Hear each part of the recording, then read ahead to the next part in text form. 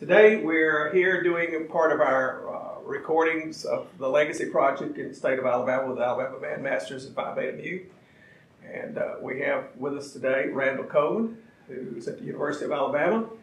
And what he's going to do is talk about his career and his life and band and tell us something about how to make things go better. Randall, it's good to see you. Good to see you, Jim. Thank you so much. It's a little overwhelming to think about that anybody would watch a video and listen to me talk about my career.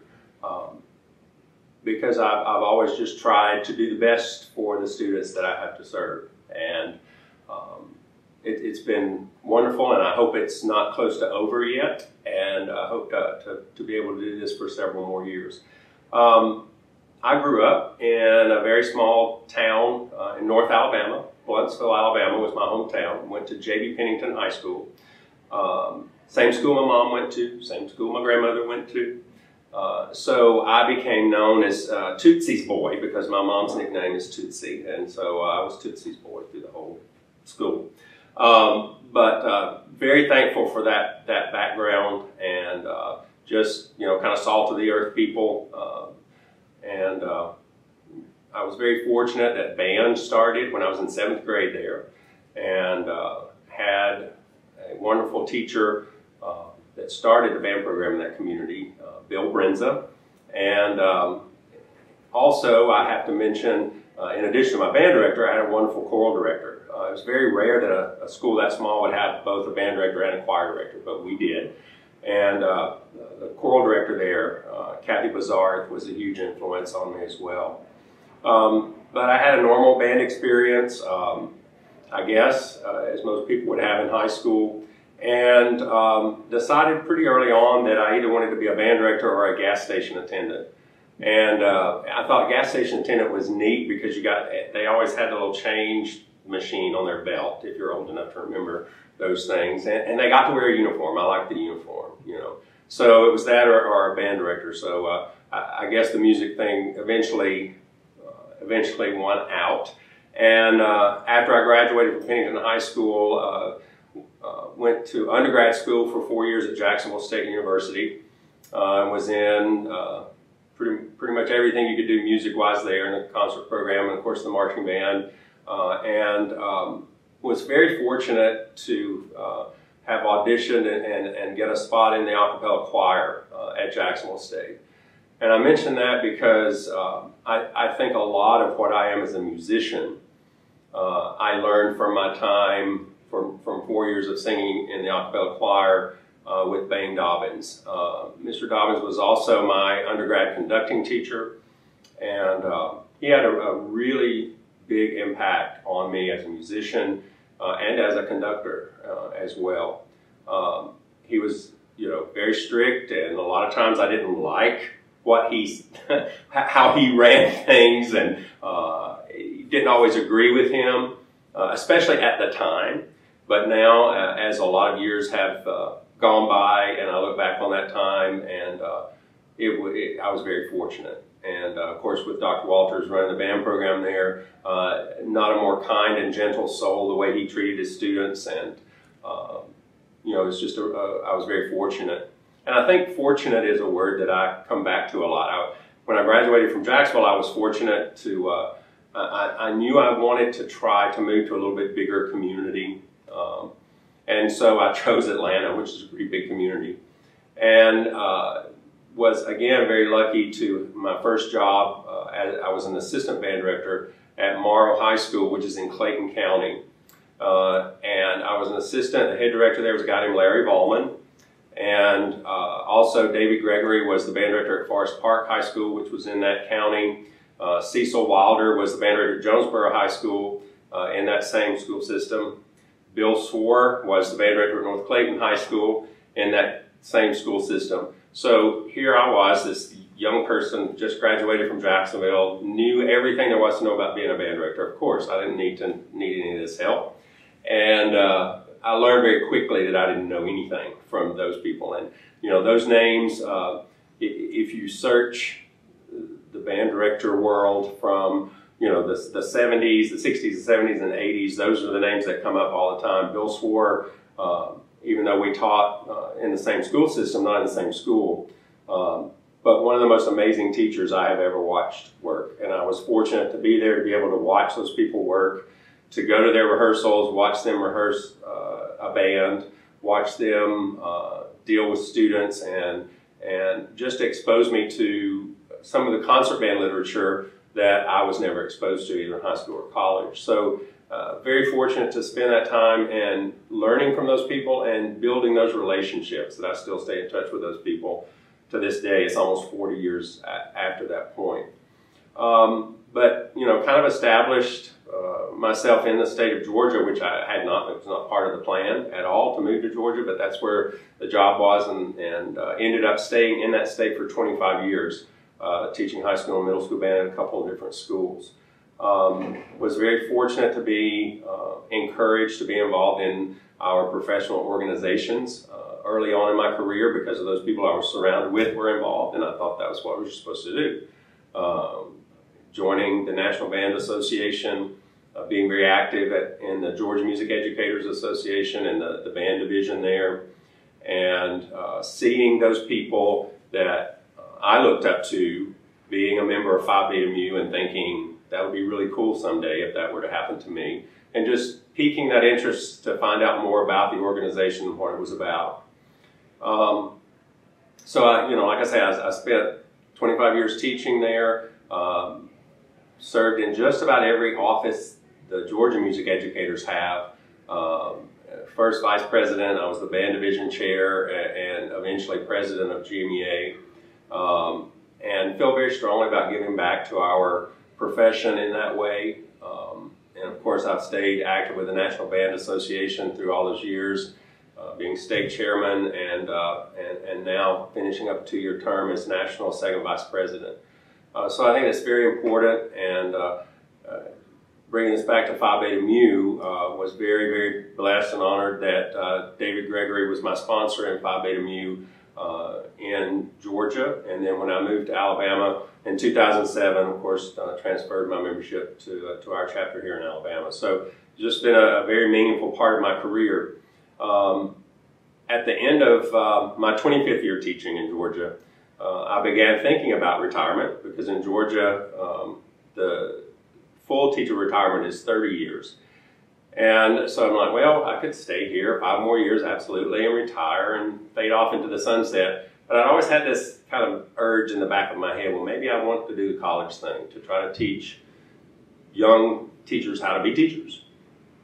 And so I, you know, we'll give it a shot. I probably won't get a job. I don't have a doctorate. I'm too old to go back and start that now. It's just not going to happen. But, you know, we'll see. And long story short, it came to be, and was offered the job at the University of Alabama, which growing up, as I said, I didn't go to Alabama as an undergrad, but I was always a huge Alabama fan. To the point of carpeting in my room was crimson and white shag carpeting in the 70s, and my wall was, you know, Bear Bryant was everywhere in my room. I can remember being elated at the victories and just devastated at losses at bowl games and things like that. So, you know, when I was offered the position at the University of Alabama, it was just like, this is not real.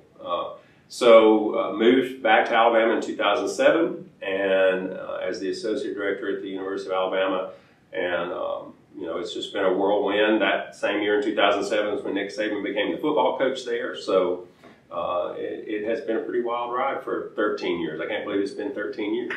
But now it's a great point for me to be able to work with students in our graduate conducting program. I'm just finishing, or in the middle of a second year of being the primary teachers for 2 students who are getting their doctorate in wind conducting, and getting to work with them very closely about the profession and teaching and conducting and all that. Is just it's just been a real honor for me to be a part of it. So here we are. Here we are. So, thoughts about, you did a great clinic this morning, and you may want to include a little bit of what you talked about there.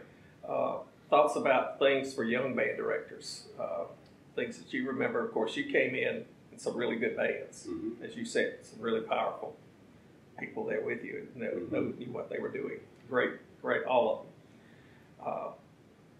Things that might help these young young folks that's coming into the field, because many of them, they don't get touched by people that's been there and done it. Mm-hmm. Yeah, and I think one of the sad things for me at this point is there's been 13 years since I've been in a high school or middle school classroom of my own. Right. And I'm the type of person that I will go to anybody's rehearsal. Doesn't matter who, where. If somebody asks me, I'm there. I'm not the kind of person that just knocks on the door and says, here I am. So what happens in the classroom now is 13 years separation. There's been a lot of change in 13 years. And I'm very aware of that. And a lot of what the current teachers are having to deal with, I only have to imagine what it would be like, because it was different 13 years ago. I think it's a lot more difficult now than it was 13 years ago, because of the advancements in our society. A lot of times have made teachers' jobs more difficult and different, for sure. But the three topics that were addressed this morning in the Phi Beta Mu session were ethics, band parents, band booster clubs, and dealing with your administration, which are three topics that are a challenge. And so much of that, well, hardly any of that, actually, none of that, has anything to do with standing on the podium and directing a band and telling your clarinets how to finger B natural, or saxophones how what's going on there. And I think that's was one of the things that, as a young teacher, was difficult for me to understand, that so little of the time you actually spend doing what you went to school to learn how to do. And I think as a college teacher now, I get to spend more time doing that. So that's a good thing. But I think when you start talking about ethics, and it's one of those things where you have to maintain your integrity as a teacher, as a human being, as a person, because you are a role model to those students in your classroom, in the school, and in the community. And your integrity is something that, if something happens to it in a negative way, it's very, very difficult to get it back in a positive light. So, just doing the right things, and not stepping into those traps that unfortunately a lot of teachers do, is something that's critical. And then the band parent thing, you have to have their help. It's a community running a band program these days. No matter if you are the band director at Brookwood Middle School, or if you're the band director at Hoover High School, you have to have the parent support and the parent help. And it's different depending on your community, but you still have to have it. And I think it's important that we learn how to work with those parents and find the parents that are better at certain jobs and get them in that job or in that role of assisting. Anytime you cannot deal with money as a teacher is a great thing.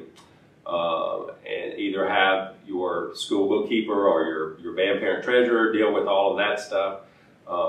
And just the organizational things of moving equipment, setting up for a concert, uniform inventory, music library inventory, even instrument inventory to a certain degree. You could have band parents helping with those things. So I think finding what is the norm for your community, working with your administrator to find out what he or she wants in that community relative to band support groups or parent support groups, and working within those guidelines. And then working with your administration, I was very blessed. I taught at a lot of different schools, and had principals and administrators, some better than others, but I never really had what I thought was a bad administrator. I think one of the things that teachers have to remember, young teachers especially, is you're not only educating your students about ensemble sound and how to march in a straight line and what is 8-5 and how do you play in tune, but you're also educating the band parents on their role in that process. And then you're also educating your administrators and their role in that process. Because I have found that most administrators, if they're a principal or a superintendent, they understand the positive public relations that they get from a really quality band program, music program, and they want that. A lot of times they just don't know how to get there because they don't have that in their background. And I find it a double-edged sword when a lot of good band directors decide to go into administration. I'm sad on one hand in that they're not teaching our students anymore, but I'm happy on the other hand in that those people are now in those kind of positions where they can make bigger decisions and affect more students and more teachers. So, you know, you hate to lose them in the classroom, but you gain a really, you know, just a worldly leader, which a lot of times helps. A quick kind of odd story about an administrator, probably the one that was most involved in what we did in a good way was actually the last principal that I had in the last high school that I taught. When I interviewed for the job at Milton High School, I knew things were different, number one, because literally that interview process was more involved and more layers than when I interviewed at the University of Alabama. Was a parent committee, interviewed the students, conducted the band, talked to the art teacher, talked to the choir director, and you know, it's just all these layers. And talking to the assistant principal who was in charge of the interview process, and she was like, yeah, and we want you to play the trumpet. And I'm like, okay, you know, I've been a teacher for 20 years, and now you know, I'm not really, you know, I can make a sound on it, but I'm not ready to give a half an hour recital. Well, we want you to play the trumpet. And I sat there and I'm like, okay, can I ask you a question? Well, sure. When you hire a basketball coach, do you have him go out and shoot a few hoops? When you hire a football coach, do you have him go run a few plays? And she was like, well, no. I'm like, okay, that's kind of the same. You know, so I didn't have to play my trumpet for them, or I probably wouldn't have gotten the job. But after getting that job and having my first sit down with the principal, when I walked into his office, I knew something was different because there was chamber music playing over his stereo system in his office. And he told me a little bit about himself, and he was in his second year at the school, and he had moved from Edina High School, which is a suburb of St. Paul, Minnesota. And he was like, yeah, I'm really enjoying my time here. The weather's much better than Minnesota. He said, but I really am sad that I had to give up my subscription to the St. Paul Chamber Orchestra concerts. And I'm like, okay, this is different. This is not like every other principal I've had. And the other thing, in that conversation, he was like, you know, I know about this Midwest Band and Orchestra Clinic.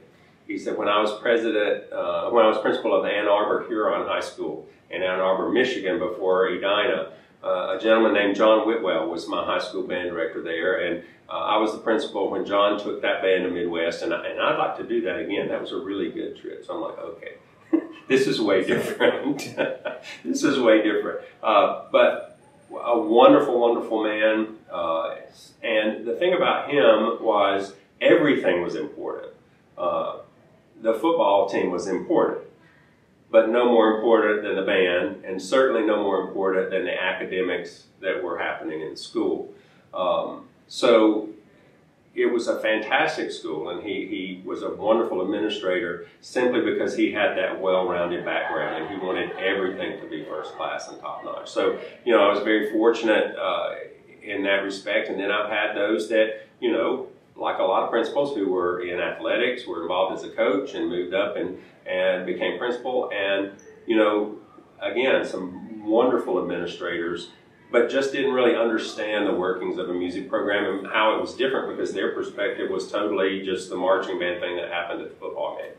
And so, you know, I've had those administrators and some of those I've even had their children in the band program. And so you just have to realize that you're educating them a lot of the time in what it is that we do. And while you may not get, you know, kind of the things that you want first, then take that as I've got to do a better job of educating them on why that's important. And if it's important to the growth of the program and there's a way they can do it, I've found in most cases they will eventually do it. So I think those three topics in the clinic this morning were critical for, you know, any teachers. And I've had folks afterwards, even veteran teachers, say, I knew that stuff, but it was always good to hear it reviewed. And you know, as a young teacher, I think all those things that we talked about were very important to young teachers. What about some of your former students? Maybe a memory or two, or what they're doing now, or what they did. It's a lot of in the ethics component this morning. Social media came up, of course, because it's such a thing that teachers have to deal with now. And while there's a lot of negative things about social media, and a lot of times I hate it, and I'm not that good at dealing with social media, but the great thing about Facebook is being able to stay in touch with your former students. And I think that has been the blessing for me about Facebook, because, you know, when you look at over 38 years in a classroom, that's a lot of students. And you know, when you're able to reconnect with those students, it's just very special. I think the thing, I'm incredibly proud of their successes, and there's a wide range of students that have been successful in whatever field. And of course, the ones that have chosen music is you know, those are special. I was thinking the other day, I have 3 former students of my high school students who are now professors of clarinet at 3 different universities in the country. And I have several students who were band directors, and a lot of them who are band directors, a couple of college band directors. And, you know, I have one student in particular that's always been very special, that's an architect, and was just one of the most outstanding architects in Atlanta. And, you know, I have students who are now working as an agent in the CIA, I think. But, you know, they're just successful, and, you know, when you talk to them and they're like, you know, I remember this performance, or I remember that competition, or I remember this trip, and, you know, I might not have realized it then. And I think the ones that, you know, stand out to me are maybe the ones that weren't the ideal band student, the ones that kind of gave you a little bit of a rub every now and then of, you know, you got to make sure they're staying in line. One in particular, wasn't a bad student or mean person, was just, you know, like to test the boundaries. An amazing clarinet player, phenomenal clarinet player, and eventually graduated from high school, got a performance degree as a clarinet student, and is now sitting in the President's Own Marine Band. And came back to visit us in Alabama a few weeks ago, came into my office, and he was like, you know, Mr. C, I need to apologize for what a bad high school band student I was. And he said, I realize that now. I'm like, man, you're sitting in the Marine Band. You're at D.C. playing the Marine Band. He said, yeah, but I wouldn't be there if it hadn't been for what we learned at high school band. So no matter what they choose to do, if there's been a little impact of, you know, being on time, taking care of your responsibilities, you know, anything that they learn in the program relative to that is great. Well, we appreciate your thoughts. I think this will be great for all band directors to look at, what you've had to say, because sometimes they don't get a chance at a convention like this. Y'all just meet in the hallway. Right. This way you've heard about your career. And as you said, during what you were saying, that you're always there. And it's not hard to find your telephone number. That's right. on the $1 Million Band's website and call you. And absolutely. And of course, in Pi Beta Mu, that's one of the things we're supposed to do is go help folks. And so we appreciate your work and your time. I didn't realize you and I came back to Alabama the same year. Yeah. But that was 2007 when I moved back too. And just on the side note, I went to Blountsville Elementary School, so we figured that out, and we chatted a lot about our 4th grade teacher, who was very special in both of our lives and everything. So it's good to have you with us today, and I appreciate the things you're doing, and I guess roll tide. There we go, roll tide. Thank you so much. Yeah.